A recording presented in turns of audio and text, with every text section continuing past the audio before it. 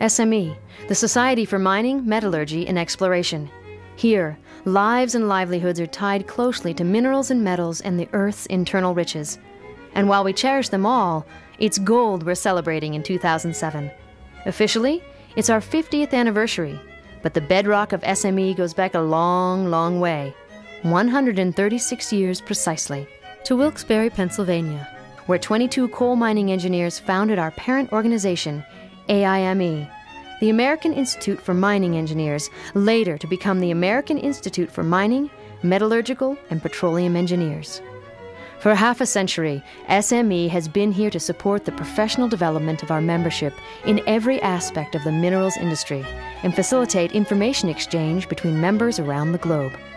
As we celebrate this landmark year, we invite you to enjoy a glimpse of the highlights and challenges of the past 5 decades and hear from creative, committed professionals who served a year at the helm of SME.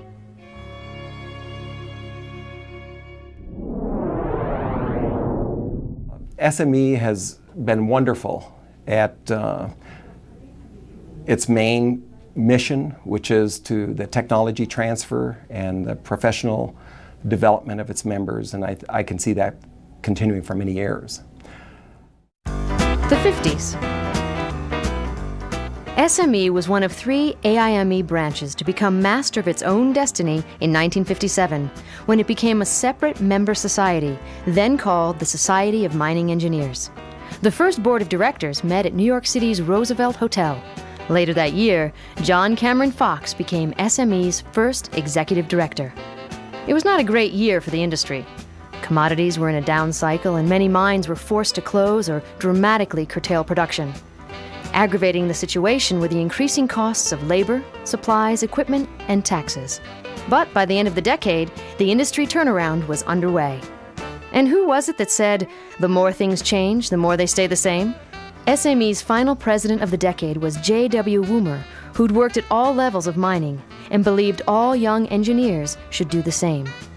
Woomer was also against the idea of a union for engineers. A young man must decide whether he is going to be an educated individualist or an employee who needs the protection of a mother organization.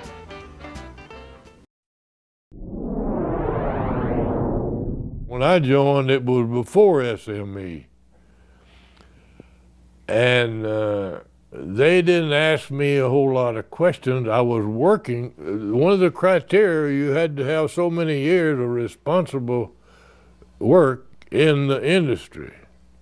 And that's what I had. I didn't have a degree, but I had a responsible job, and I had worked 7, 8 years in the industry. So I joined, and the value is, it's inestimable, the value of my membership in SME, AIME. Very valuable. And my boss realized that value, and I had doors open that I may have not ever had them. The 60s. In 1960, the U.S. Department of the Interior warned that defense requirements for minerals and metals might climb above the current consumption levels, a harbinger, perhaps, of military escalation in Vietnam. The industry also was forewarned about metals needed for both missiles and for space exploration. This unprecedented demand stimulated the development of new mines and expansion of the nation's existing processing capacity. 190 mining engineering degrees were conferred in 1960, but there weren't enough jobs available. Even so, 1960 SME President A.B. Cummins remarked on an issue that would echo even to today. There is a need to emphasize and bring to the attention of better qualified young men the opportunities and satisfactions of a career in minerals engineering. SME's very first fall meeting was held in 1962, and over 600 members traveled to the heart of the Great Smoky Mountains, Gatlinburg, Tennessee, to attend. By the end of the decade, over 14,000 people held SME memberships. Moving on a little bit, as a staff member of SME, one of my more interesting assignments was becoming a member of the Working Party 22 National Professional Engineering Examinations. Basically, our charge was to get mining engineering on the national examination level. Therefore, the individual states wouldn't have to prepare individuals, et cetera, et cetera. The committee was led by Pete Fowler. We had representation from Colorado School of Mines, Missouri, University of Idaho, Kentucky, and West Virginia. The first mining minerals questions appeared in April 1980, and some 600 questions were answered by the people taking the exam, and thus we were on the map. For SME members, basically the professional engineer members were now able to have reciprocity among the 25 states that actually gave questions in mining engineering. It was one of the first major benefits to SME membership in the early 1980s and continues on to this day. The 70s. The war in Vietnam continued on into the new decade. The Twin Towers of the World Trade Center opened in 1973, and a break-in at the Watergate Hotel led to presidential demise. Earth Day and the EPA both emerged in 1970. Computers became an integral part of the industry, and the industry celebrated cessation of the gold standard. Inflation and recession, oil shortages, low commodity prices, and ever-increasing legislation were just part of the demands and challenges of the long decade of the 70s. SME spent most of the decade headquartered in Utah. Operations moved to Salt Lake from New York in 1972 and were there until relocating to Colorado in 1979. Like many SME presidents before and after him, Robert Merrill looked with optimism to the younger generation of miners. Our future lies in our young engineers. These young lions question everything we over-the-hill guys tell them. It is they who are going to maintain the strength of our nation and our standard of living. It's phenomenal, the technology changes that I've seen over my career. SME is an organization that promotes the transfer of professional technologies and development and knowledge. And it's a very important part of what we do in the organization to share that knowledge and technology improvement. And so it's a very important part of what we do. The 80s. An explosive Mount St. Helens marked the opening of the decade with the most destructive volcanic eruption in U.S. history. The first part of the decade was volatile for our industry as well. Mining Engineer magazine reported that 1982 was the worst of times for the mining industry since the Great Depression. Companies struggled to stay in the black, using closures and layoffs to balance the books. Bright spots were coal and gold mining operations, both on the upswing.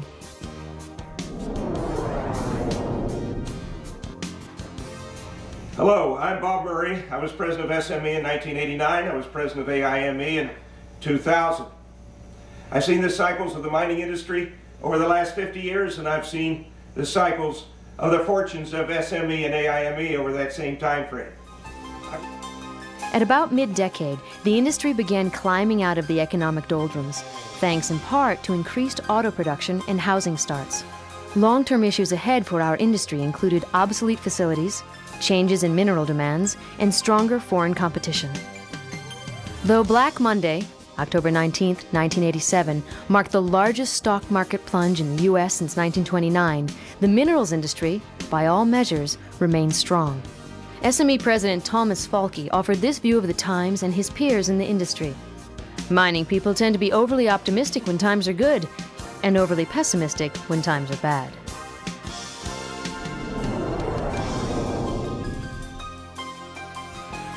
The year of my SME presidency, 1982, was the most memorable of my career, most of which was spent in academia. About this time, the mining industry fell on hard economic times, a situation that prevailed for a number of years. The effect on manpower in the industry was devastating. Many professionals left the industry, and student enrollment was impacted severely. However, it was a peak membership year for SME, with 29,000 corporate and student members. At the conclusion of the decade, SME members voted to change the name of the organization from the Society of Mining Engineers to the Society for Mining, Metallurgy, and Exploration. This change underscored the broadened outreach of the society to include all segments of the minerals industry: search, extraction, processing, and marketing.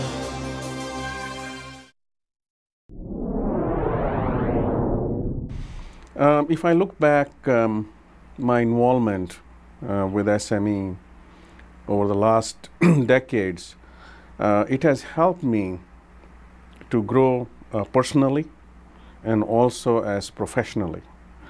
I have found people in SME from my very beginning to be very caring of younger members, particularly when I joined as a student. And they were very giving of their time. Whenever I had to ask for an answer or get some help or guidance, I always got more than what I expected. And that's a credit to the dedication and loyalty of SME members. The 90s. The 90s began optimistically for our industry worldwide, with higher than expected metal prices and production often at full capacity. Environmental regulations were becoming a decisive force for many in the minerals industry. An abundance of complex legislation led to a new category of professional employees within our industry: environmental scientists and engineers.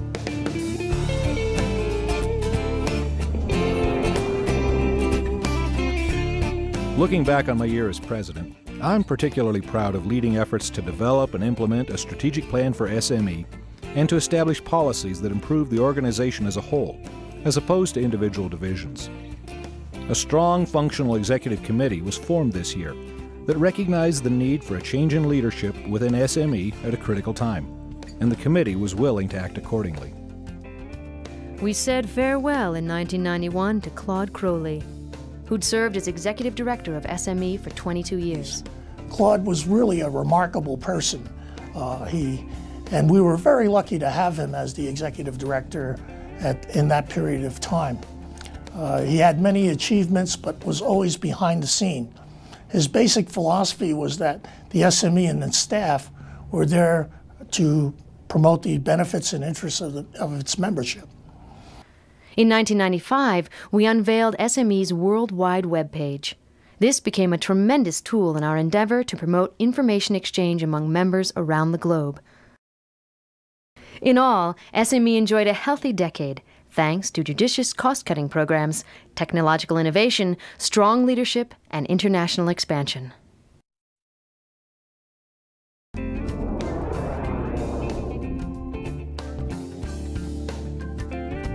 Looking back on my years as a member of SME, my fondest memories are the many wonderful friends I've made over the years and the wonderful staff members I've been privileged to work with.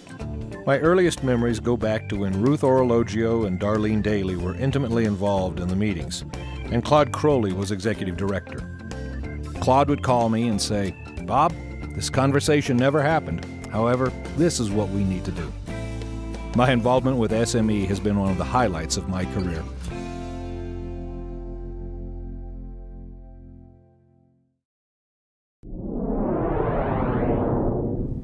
SME's back on its feet right now, and that's kind of a nice thing to see.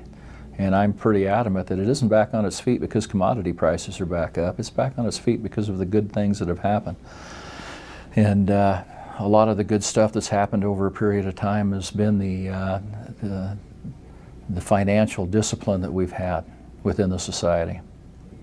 The first time in, 20-some years now, that we're going to have a growth in membership. The evolution, the way we've been able to keep up with the evolution in technology, not just our technology, but all technologies. I think our webpage at SME is one of the best around for a group. I mean, we've got a small group of people that work on that. They do a great job, do a super job on it. New millennium. The new millennium dawned, and happily, when we turned the computers on, they worked. The Y2K crisis and its surrounding hysteria fizzled. As the new millennium unfurled, commodity prices were in a slump. This was a new economy, fueled by a new form of power, the Internet. Former SME President Michael Karmas summed up the minerals industry of the new millennium. The global, economic, technological, social, and political change in the past 2 decades of the 20th century resulted in the emergence of a restructured minerals industry. The industry is now based on a new cost-cutting philosophy, modern technology, productivity gains, diversification of minerals markets, and globalization of exploration and processing. SME suffered a terrible blow at the start of the new millennium when in May of 2000, Executive Director Gary Howell passed away unexpectedly. Gary, much beloved and respected, had been with SME since 1994. The industry continued to look to developing nations for new sources and places to conduct business. Companies continued to merge resources to meet the challenges of these times. Both friendly and hostile takeovers dominated the headlines, as they do today. In 2004, David Carnegie left the Iron and Steel Society, a fellow AIME member society since 1974, to become the SME's new executive director, and he's at the helm as we begin our next 50 years. 2005 was also the year of the first female SME president, Barbara Filas. Attracting new corporate and student members from around the globe remained a priority. Former President Tom O'Neill said, "There is never a shortage of problems or challenges facing the mining industry. There never has been, yet mining remains an essential business with great opportunity." This year, we're celebrating our golden anniversary with tremendous appreciation for the remarkable leadership, members, and staff who've worked so very hard to build the organization. We salute the tenacious spirit of this unstoppable industry.